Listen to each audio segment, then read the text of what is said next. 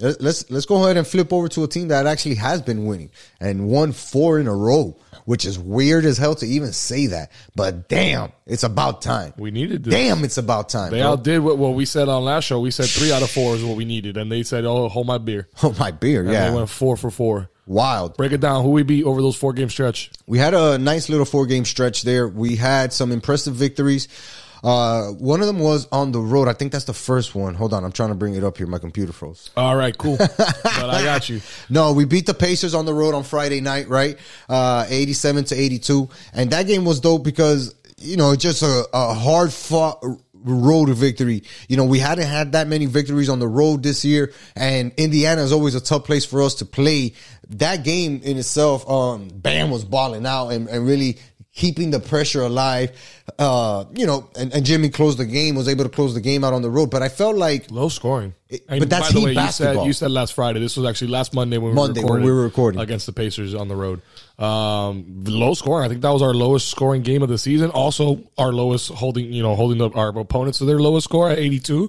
But weird. It was a weird game. It was tough. It just got tough because it got into a defensive matchup. That's what happened. And usually when we play the Pacers, Pacers. So hard to say that. Say it 3 times fast. Yeah, right.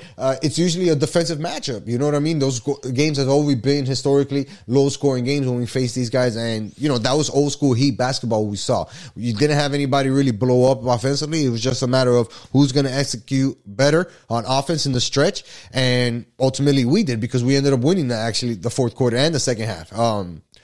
Just nice, man, to see the Heat win on the road, right? Provide pizza mañana, which we've been in desperate need of, and kind of kick something off. And they did, bro. That hard fought win did something to this team. It's Jimmy, dog.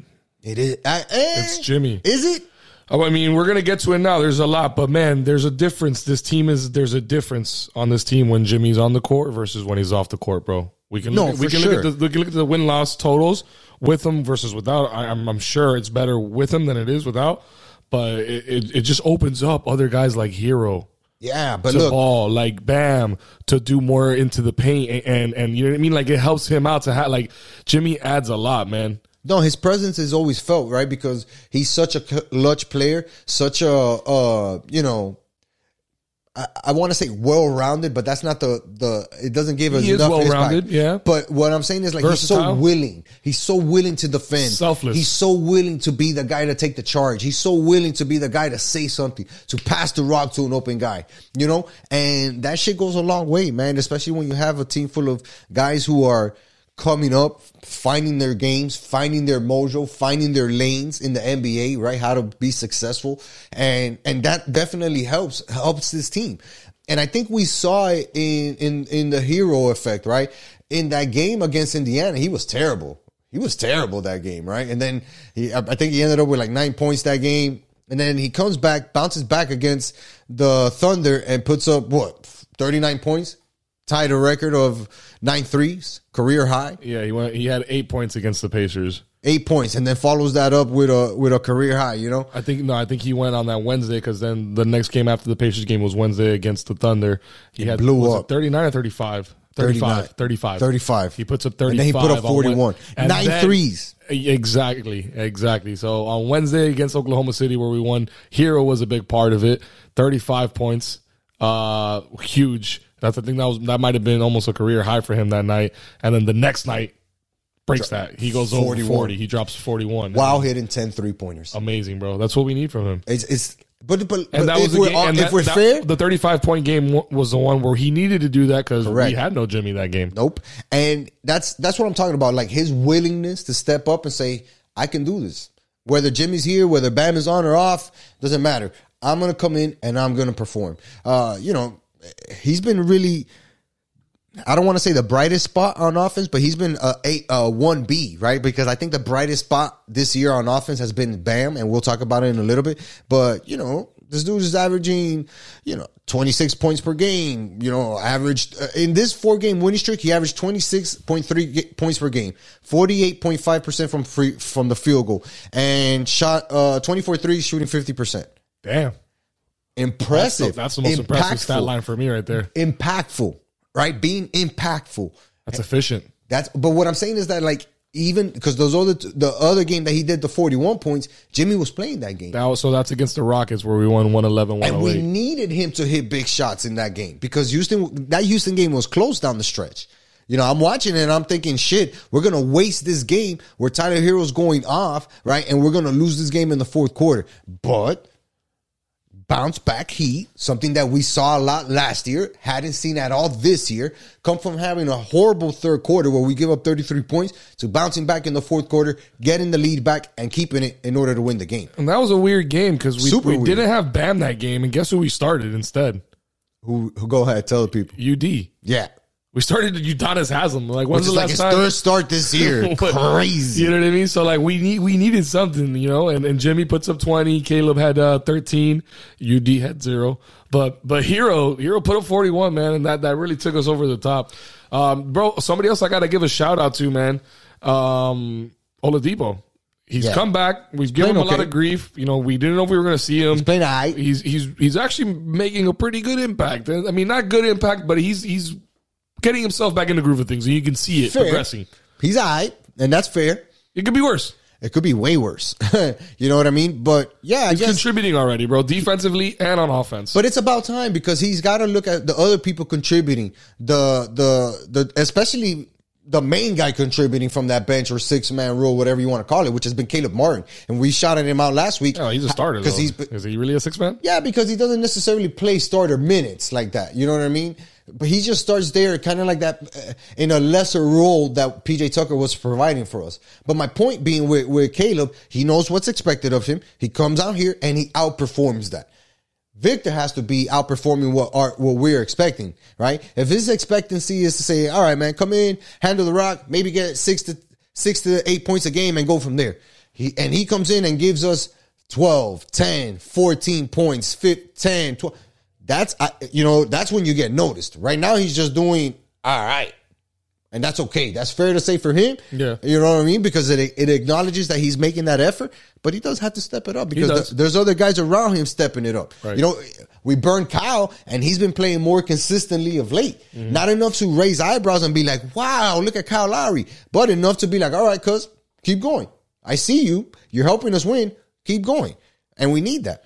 So we didn't have Kyle on Saturday against the Spurs when we won 111-101. Which that game was in Mexico City, which was pretty cool. That was dope. Yeah. Why? I know that they do stuff, you know, internationally, kind of like the NFL does. That's what they're doing, baby. Like, spread the game. They're going to do that more regularly and stuff now? Yeah. I think they had a game earlier this year, too, where they had Golden State go down there, which is obviously smart. You know, you have one of the world's most popular player. And you have him go down there into a market which loves basketball and breathes NBA basketball. I mean, like, if you watch that game against the Spurs, all you heard was cheering the whole game, right? Because the Heat fans were like, Heat would score and everybody like, yeah. Spurs would score and it was like, yeah. And it was just like, everybody was happy because whoever you were rooting for was winning. Right. They were just happy to be They were just happy, you know, and it's dope for them to expand the game like that. But interesting enough, like, we look at that game, you know, and Jimmy played a big part of it. Our big three all had over 20 points each. Shit that we did see last year.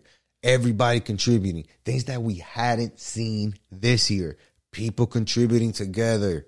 22 for Bam, 26 for Jimmy, 21 for Hero. You know, and look. And throw in another 12 from Strus and Robinson. Yeah, bro. And you know, I want to switch it a little bit to what Bam's been providing. This dude's averaging 20 points a game.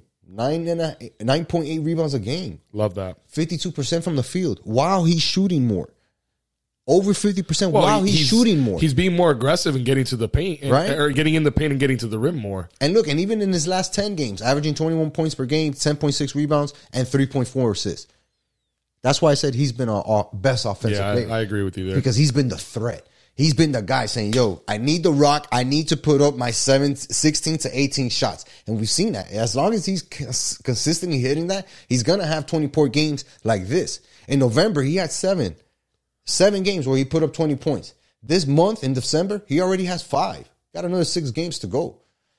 And the way he's progressing and the way that he's trending offensively, continuing to be aggressive, continuing to say, let me be the main guy. And so it's time to give the ball to Jimmy or it's time to give the ball to Hero, right? And they take it from me pretty much. then I'm going to be my guy. I'm going to be that dude, and I'm going to be aggressive. I'm going to go up and get dunks and get free throws. And that's the guy that we wanted Bam to be, because now he's averaging the 20 points a game and nobody's saying shit about him scoring, right? Nobody's burning Bam. Well, even when we're winning. It wasn't just that. It was 20 and 10. We need Bam to be 20 and 10. But he's been doing it, and we haven't been winning, and nobody's been like even really shouting him out. You and I both know we haven't seen that buzz around the Heat like that, right? Because even though we have individual pieces that may be doing well, the collective isn't there, right? And that's the same thing with the Dolphins defense. Now we're starting to see the collective be there because all of the pieces are contributing. So now it's easy to notice Bam and be like, damn, this guy's really balling out here, you know? And the fact that we were able to win 4 games straight to put us not only at 500, above 500, currently 16 and 15 on the season, finally into like a real threat of playoff positioning, right? Being 7th in the East. Do you remember where we were last week when we did this show? How crazy it is in 1 week in the NBA. But that's what we were the 11th seed. Now we're the 7th seed. That's what a winning streak does, bro. Of course. And this is our first 3-game winning streak of the year. Last year we had at least 5 or 6 of them, right? Where we won 3 games straight. That's a very important thing to do. I think we made. I think our longest streak was 5 games. We never made it over that hump. We never made it over 5, but still, it's what you and I really harp on when it comes to this team. It's okay for you to lose 1 game in a row. It's okay for you to lose 2 games in a row, but don't turn those negatives into streaks. Turn the positive into streaks. Win 3 games in a row, 4 games in a row. Lose 1, win another 2, 3, lose 2, win another 3, 4. And that's how you make the season easier for you as far as piling up the wins to help your positioning in the standings. You know what I mean? Mm-hmm. So, like, that's why we look at the Heat and be like, yo, I can't believe that this is our first, like, 3-game win streak, 4-game win streak this year. Because we have the talent to be better than this, or at least do this consistently. Well, here's the interesting part. You got number 9 right now in the standings are the Pacers. Yeah. Number 11 in the standings are the Bulls. We play the Pacers and the Bulls this week. And we're only 2.5 back against the teams that are in front of us, which are tied for 5th and 6th. That's Philadelphia and the New York Knicks. Teams that we can theoretically compete with and or beat. Yep. Right? No doubt. Same thing with the Pacers. Same thing with Chicago. We can be competitive with those teams because we've seen it in certain stances. But we just need the Heat to be more consistent when it comes to how they play and how they close out games. Notice that in every game that we've won the fourth quarter. Yeah, in this 4-game win streak. Well, we've always said that's the difference. When the Heat are going out there and they're losing games, it's usually because they're not closing out. You know, we've always been a good second half team. You know, when we're winning. When we're not, it's because of the fact we're coming out there and we're letting them dominate us. But these next 2, man, we got the Heat tonight playing the Bulls. We're at home this game and the next game, which would be Tuesday that you're listening to the recording. Right, that's what I meant. The people know what I'm talking about. Yeah, but just in case. And then we play the Pacers on Friday at home again. Before we go on a couple tough games, we got a West Coast game and then we got a road trip. I mean, we got some games here we need to win. Is it impossible to go above 5 games in a row? I don't think it is, and this is the reason why. For me, the fact that these next 5 games are going to be so spaced out, right? We play the 20th, and then we don't play again for 3 days on the 23rd. Right before Christmas, no Christmas Day game, so a free Christmas Day weekend. We play the 26th. Play again until the 26th, and then 2 days later versus the Lakers, still at home, right? Before you hit the road and go to Denver, right? In another 2 days. Yeah. So we have some good space in between those games. Road trip, 5 games after that. That's okay, though. That's okay, because if we get a good streak now with this homestand that we have, right? Home against Chicago, home against the Pacers, home against Minnesota next week, home against the Lakers next week. That's 4 games that we can theoretically go 3-1. And now you're talking about adding another 3 wins, right? Being 19 and 16 on the season, creating some more space, gaining some momentum before you go hit the road. Yeah. That's what the Heat need to do, because this is what they were doing last year, bro. They were taking advantage of being at home, winning 3, 4, 5 games at home, or 3 games at home, and saying, all right, time to hit the road. Let's hope that we go 500. And that's okay. That's going to equal success. And you're giving your chance to be in that top 4 area where we want to be. Got to make it happen, dog. That game against the Bulls is winnable. That game against the Pacers is winnable. Minnesota, winnable. The Lakers haven't been shit this year. Winnable game. let's make home court feel like home court, dog. And I hope that people show. I mean, I'm pretty sure that people are going to be packing the arena for these next 4 games because people have time off, holidays, people are gifting tickets or whatever. But I want that arena to be packed. I want that arena to be rocking, dog, and winning is what brings that energy because we like to win down here. And the Heat are used to winning and Heat fans are used to winning. So they're going to have to pull something up. I don't know what it is. Hopefully we can continue to see Bam ball out, right? I just mentioned 5 games already with 20 points or more in December. 6 games left to give him the ball. Feed that man. Let guys feed off of him. Let Hero build off of him. Let Jimmy close out the game off of him. Let Lowry be able to find those guys. You know what I mean? Allow a guy like Caleb Martin and Victor Oladipo and even Duncan, because Duncan had a good game against the Spurs and had a good game against Houston. Let these guys build that momentum off the guys who are really leading this team. Let's be led by Bam, dog, because he's really doing it right now, man. He really is. Let's see, man.